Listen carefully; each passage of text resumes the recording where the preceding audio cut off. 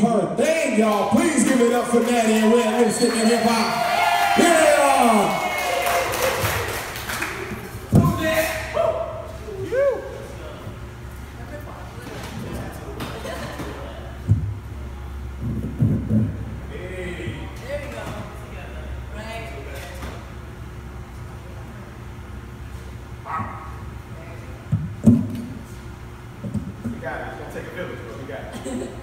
Hello, everybody. Hi, Natty.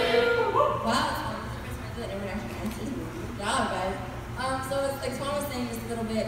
I do actually run a website called redlipstickandhiphop.com where I do like to feature a lot of local artists.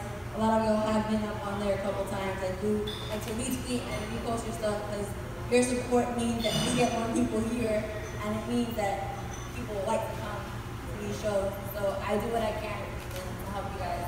But it all started off as like a women's empowerment type thing, like to show men that we can do what y'all do as well. That's right. If not even better. You know what I mean? You know what I mean? Thank you, Jay. So, anyway, I'm a poet. I'm a spoken word artist. I like to dabble in a couple things. I do a lot more too. But I'm gonna do two of my favorite pieces. One from last year, one from this year, because I haven't really written more this year. That's not like me. So anyway, here's the first piece. I did it back in February at March at Cafe Annie, if you were there. It's called Only Human. So forgive me if I mess up, I'm sorry. Dear Mr. Perfect, you scare me. Not in the way that I avoid horror movies, but in the way that my legs lose common sense when I'm around you. Some might call this a childish crush, but this is deeper. This is roots buried 6 feet under deep, and I'm scared to get tangled in the crosshairs. My Mr. Perfect might forget my name tomorrow. You won't remember the way I made you laugh so hard your stomach hurt. All you'll take from this is every ego stroking around your applause. I'm just here to make you feel good. So good, I'm no longer scared. No voice in my head will ever tell me again that I am too good for you, because truth is, I'm not. Me being too good for you would mean I hold you a level below me, but that's not the case. Your heart is still stuck in its ways, and you're afraid I'll get in the way of that. I'm Mr. Perfect.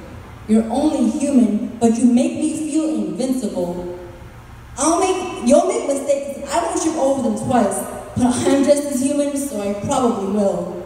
What makes you perfect is every character flaw you sport like a badge of honor. You hold on to baggage too heavy for your mind to play with, and that's why you make sense to me. I'm Mr. Perfect. You're a villain to yourself, but a blessing in disguise. You scare me to the core, and I'm learning to face my fears. That's the first piece.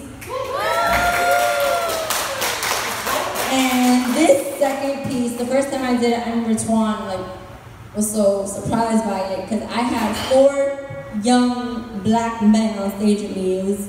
It was a very important piece for you guys to hear that day. And I continue to do this piece because it's so important to still hear every single day. This piece is called King. I need you to understand that although these streets may see you as their enemy, you will always be my favorite superhero. Covered in melanin and knowledge from head to toe, and I can't help but admire you. Rest assured that you will never have to feel as if me saying I love you would be equivalent to pulling teeth, because I will do so unapologetically. Regardless of what your family may have told you, I am colorblind. I see no boundary of color when you're next to me. All I hear is your heart beating in rhythm with my deep breaths.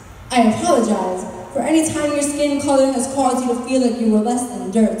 You are a sunflower growing from the strongest soil, and I will water you till the day you can grow tall enough to hug me again. I get that right now you're bent out of shape because of how the media has been treating your brothers and sisters. Again, I apologize.